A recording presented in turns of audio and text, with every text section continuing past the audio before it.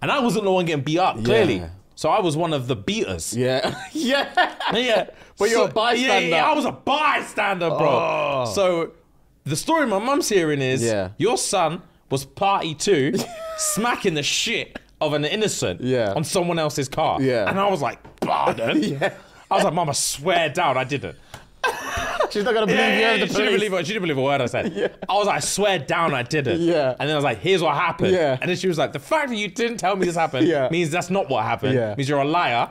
And they were like, we need to bring it down to the station. I was like, no, my heart. I said, no. My heart.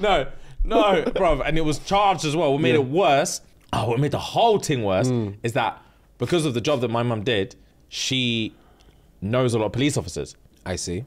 So she was like, if you think I'm embarrassing myself, pulling up with my son, the criminal, you're fucking crazy. My son, the criminal. Bro, Why? I'm your child. Yeah, I was like, please, Mum. Support me. Please. So then my stepdad had to take me. Oh, God. And he hated the police. Yeah. So he was in there like... He was in there calling for lawyers. Yeah. He was in there like, how dare you accuse him? Yeah. He was shouting in there. Yeah. It was embarrassing. Fuck. So anyway, my mum was livid. Fucking livid. My boy was like, who was another one of the perps. Yeah. His mum didn't give a shit. Okay. None of my other boys' mums gave a shit. Yeah. Because that was just norms. Norm, yeah. That was norms. God. Just norms. Just norms. Yeah. And there's a taking you in cuffs. Yeah. It's calm. Yeah. My mum couldn't believe what was going on. Yeah. So that night my boy was like, sleepover thing. And I was like, brother, you couldn't pick a worse night. He's like, yeah, safe. Everyone's rolling. Yeah. Tings and all. Yeah. My mum's given the green light for tings. Yeah. Sleepover. And I was like, it's fucked. It's completely fucked. Yeah. So when I say I groveled, did the garden, did all my chores, ate dinner like that. Yeah.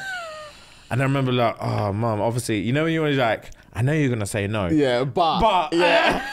just to soften I'd her. be doing myself a disservice if I didn't ask. Yeah. So I was like, oh, that man want to have a sleepover in it. And I said, this is a terrible night because of obviously the things that have happened that I didn't even do. Yeah. But then man want to have a sleepover in it. And then she was, when I said I was 110% certain she was going to say no. Yeah. And she was like, just finish your dinner and go for your sleepover in it. I mean, you know, you're like, Yeah, you can't smile. You can't smile too hard. You can't smile. Just breathe. Is it? Yeah. Thank you, Mum. Oh, thank you, Mum. Thank you, Mum. I appreciate That it. was a... Thanks, Mum. Thank you, Mum. You can't even look up at her. I don't think I'll have any fun because I just feel so bad about what I did. But thank you for that. I've finished. Can I go now? Yeah. Can I go now? I've finished my food. Sprint. Bro, sprinted upstairs. Bag? Yeah. You know, I ran there, my bag was swinging. Yeah. And then as soon as you leave the yard, are you mad, man? She was never saying no. What to me? You're mad, bro. Or for what? I'll kick the door down. Oh, God. That's hilarious. It was a sleepover as well. I bet. Yeah, I was gassed. I bet. I was gassed.